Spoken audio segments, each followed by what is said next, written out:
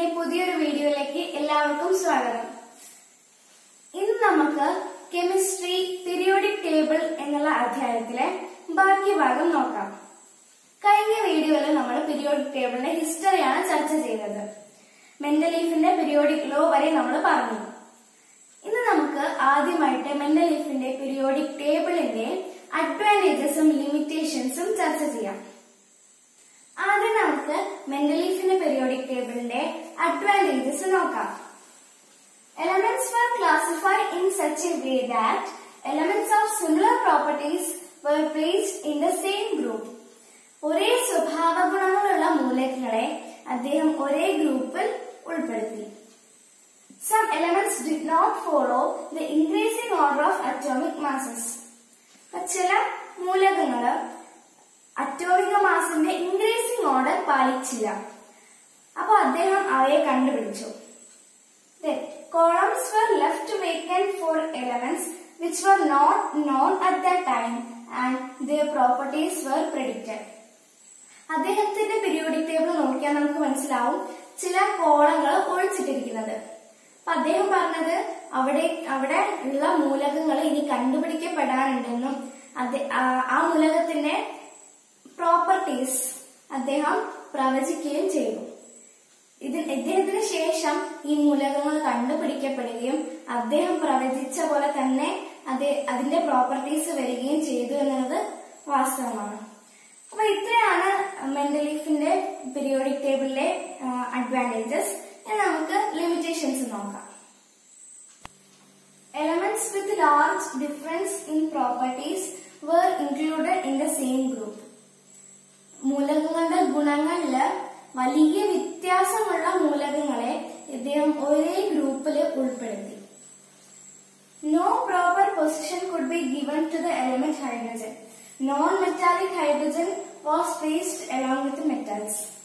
അപ്പൊ ഹൈഡ്രജൻ എന്ന മൂലകത്തിന് കൃത്യമായ ഒരു പൊസിഷൻ മെൻഡലീഫിന്റെ പീരിയോഡിക് ടേബിളിൽ ഉണ്ടായിരുന്നില്ല. കൂടാതെ അലോഹമായ ഹൈഡ്രജൻ ലോഹങ്ങളുടെ കൂടെയാണ് ഉൾപ്പെടുത്തിയിരുന്നത്. Increasing order of atomic masses was not strictly followed throughout.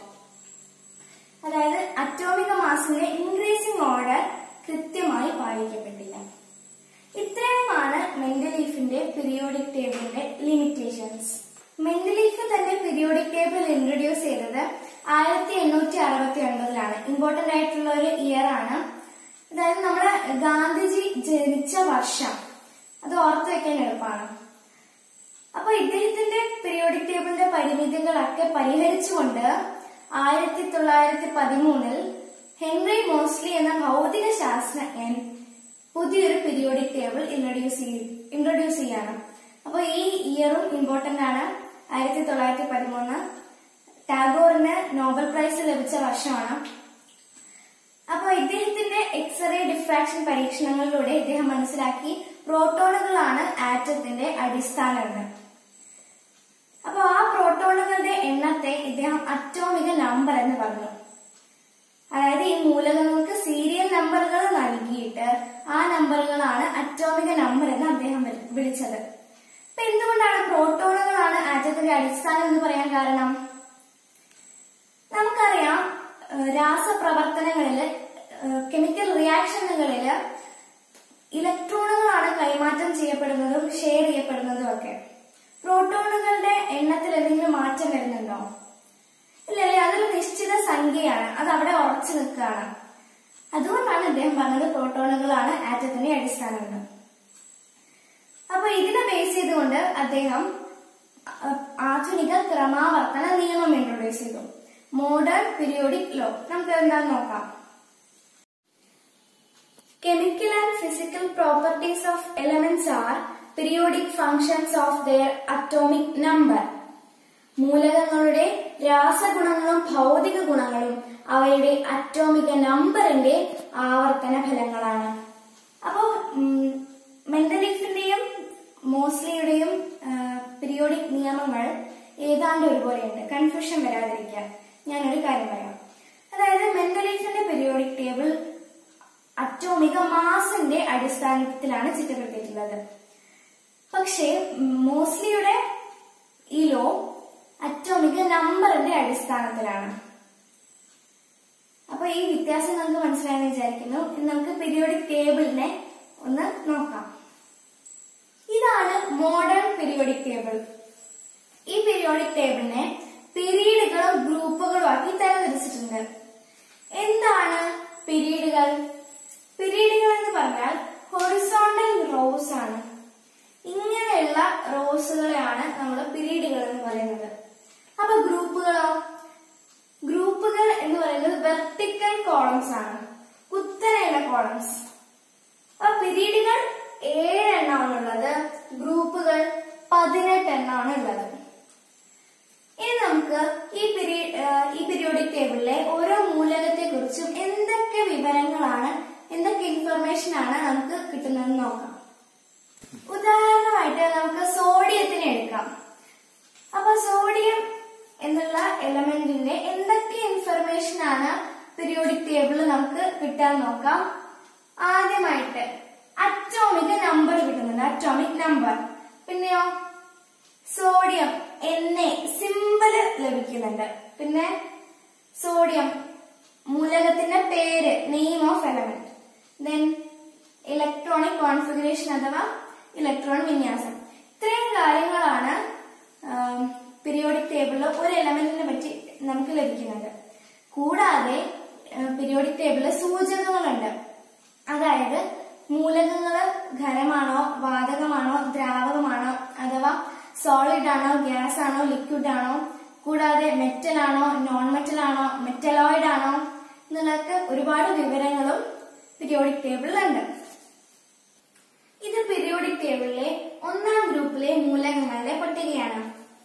Hydrogen, lithium, sodium, potassium, rubidium, caesium, francium എന്നീ മൂലകങ്ങൾ അടങ്ങിയിട്ടുള്ള ടേബിൾ. ഇവയുടെ അറ്റോമിക് നമ്പറും ഇലക്ട്രോണിക് കോൺഫിഗറേഷനും കൊടുത്തിട്ടുണ്ട്, ഇലക്ട്രോൺ വിന്യാസവും കൊടുത്തിട്ടുണ്ട്. അപ്പൊ ഇവയുടെ ഇലക്ട്രോൺ വിന്യാസം നോക്കുമ്പോൾ നമുക്ക് മനസ്സിലാവും അവസാനത്തെ ഷെല്ലിലെ ഇലക്ട്രോണുകളുടെ എണ്ണം എല്ലാം ഒരുപോലെയാണ്. എത്രയാണ്? 1 ആണ്. എല്ലാറ്റിന്റെയും 1. ഇവയുടെ ഗ്രൂപ്പ് നമ്പർ എന്തായിരുന്നു? നമ്മൾ തുടക്കത്തിൽ പറഞ്ഞിട്ടുണ്ടായിരുന്നു 1ാമത്തെ ഗ്രൂപ്പിലെ എലമെന്റ്സ് ആണിത്.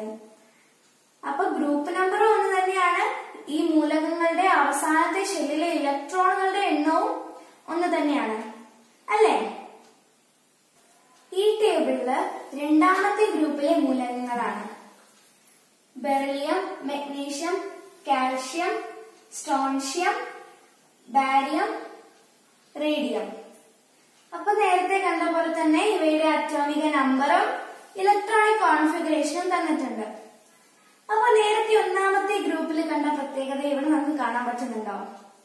അവസാനത്തെ ഷെല്ലിലെ ഇലക്ട്രോണുകളുടെ എണ്ണം എത്രയാണ്? എല്ലാറ്റിനും 2 ആണ്. ഗ്രൂപ്പ് നമ്പറോ 2 തന്നെയായിരുന്നു. അപ്പൊ നമുക്ക് ഇതിൽ ഈ ടേബിളിലും നമുക്ക് മനസ്സിലായി 1ാമത്തെ ഗ്രൂപ്പ് നമ്പർ തന്നെയാണ് അവസാനത്തെ ഷെല്ലിലെ ഇലക്ട്രോണുകളുടെ എണ്ണം. ഇത് 3ാമത്തെ ഗ്രൂപ്പിലെ മൂലകങ്ങളാണ്.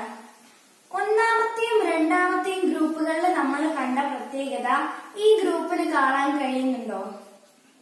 ഇവിടെ ഗ്രൂപ്പ് നമ്പർ 3 ആണ്. ആ ഗ്രൂപ്പ് നമ്പർ തന്നെയാണോ അവസാനത്തെ ഷെല്ലിലെ ഇലക്ട്രോണുകളുടെ എണ്ണം? നോക്കുവാണോ? അല്ല. അപ്പൊ നമുക്ക് മനസ്സിലായി ഈ പ്രത്യേകത 1ാമത്തെയും 2ാമത്തെയും ഗ്രൂപ്പുകൾക്ക് മാത്രമാണ് ഉള്ളത്. അതായത് the group number is the number of electrons in the outermost shell of elements in first and second groups. അതായത് ഗ്രൂപ്പ് നമ്പർ തന്നെയാണ് മൂലകങ്ങളുടെ അവസാനത്തെ ഷെല്ലിലെ ഇലക്ട്രോണുകളുടെ എണ്ണം. ഈ പ്രത്യേകത 1ാമത്തെയും 2ാമത്തെയും ഗ്രൂപ്പുകൾക്ക് മാത്രമാണ് ഉള്ളത്. ഈ മൂലകങ്ങൾ ശ്രദ്ധിക്കൂ. ബോറോൺ, കാർബൺ, നൈട്രജൻ ഇവയുടെ ഇലക്ട്രോണിക് കോൺഫിഗറേഷനും ഗ്രൂപ്പ് നമ്പറും തന്നിട്ടുണ്ട്. ആദ്യമായിട്ട് ബോറോണിന്റെ ഇലക്ട്രോണിക് കോൺഫിഗറേഷൻ 2, 3, പിന്നെ ഗ്രൂപ്പ് നമ്പർ 13. അപ്പോ ഇവയുടെ ഇലക്ട്രോണിക് കോൺഫിഗറേഷനിലെ അവസാനത്തെ ഷെല്ലിലെ ഇലക്ട്രോണുകളുടെ എണ്ണം എത്രയാണ്? 3. ആ നമ്പറും ഇലക്ട്രോണുകളുടെ എണ്ണവും ഗ്രൂപ്പ് നമ്പറും തമ്മിൽ എന്തെങ്കിലും ബന്ധമുണ്ടോ? ഈ ഇലക്ട്രോണുകളുടെ എണ്ണത്തിനോട് 10 കൂട്ടിയതാണ് ഇതിന്റെ ഗ്രൂപ്പ് നമ്പർ. ഇതേ പ്രത്യേകത കാർബൺ ഉണ്ടോ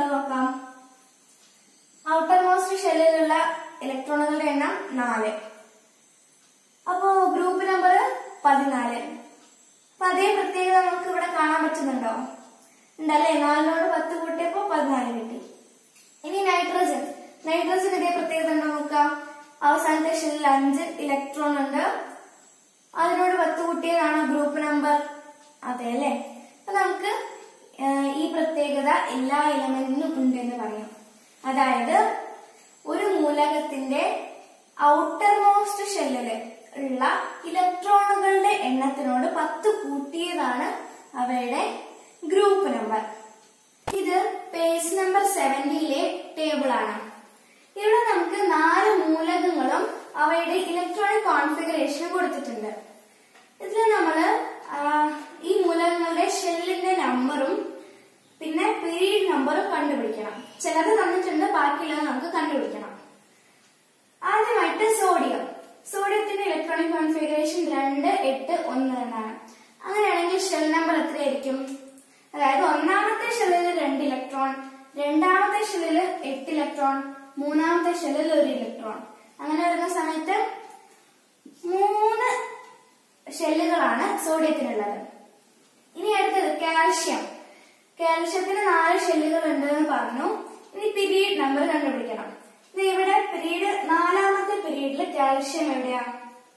എവിടെ? അപ്പൊ 4ാമത്തെ പീരീഡിലാണ് കാൽഷ്യം ഉള്ളത്. അപ്പൊ 4. ഗാലിയം. ഗാലിയത്തിന് 2 കൊടുത്തിട്ടില്ല. അപ്പൊ ഇലക്ട്രോണിക് കോൺഫിഗറേഷൻ വെച്ചിട്ട് നമുക്ക് ഷെൽ നമ്പർ കണ്ടുപിടിക്കാം. ഒന്നാമത്തെ ഷെല്ലിൽ 2 ഇലക്ട്രോൺ, രണ്ടാമത്തെ ഷെല്ലിൽ 8 ഇലക്ട്രോൺ, മൂന്നാമത്തെ ഷെല്ലിൽ 18 ഇലക്ട്രോൺ, നാലാമത്തെ ഷെല്ലിൽ 3 ഇലക്ട്രോൺ. അങ്ങനെയാകുമ്പോ 4 ഷെല്ലുകളാണ് ഉള്ളത്. ഇനി പീരീഡ് നമ്പർ കണ്ടുപിടിക്കാനായിട്ട് നമുക്ക് നോക്കാം. ഗാലിയം എത്രാമത്തെ പീരീഡിലാണുള്ളത്? ഗാലിയം 4ാമത്തെ പീരീഡിലാണ് ഗാലിയം ഉള്ളത്. പിന്നെ അയഡിൻ അവിടെ തന്നിട്ടുണ്ട്. 5ാമത്തെ പീരീഡില് ആണ് അയഡിൻ ഉള്ളത്. പിന്നെ ഇലക്ട്രോണിക് കോൺഫിഗറേഷൻ വെച്ചിട്ട് ഷെൽ നമ്പർ അവിടെ കൊടുത്തിട്ടുണ്ട് 5. അപ്പൊ ഇവിടെ നോക്കുമ്പോൾ നമുക്ക് മനസ്സിലാവും ഇവിടെ ഷെൽ നമ്പറും എല്ലാ മൂലകത്തിന്റെ ഷെൽ നമ്പറും പീരീഡ് നമ്പറും ഈക്വൽ ആണ് അല്ലെ?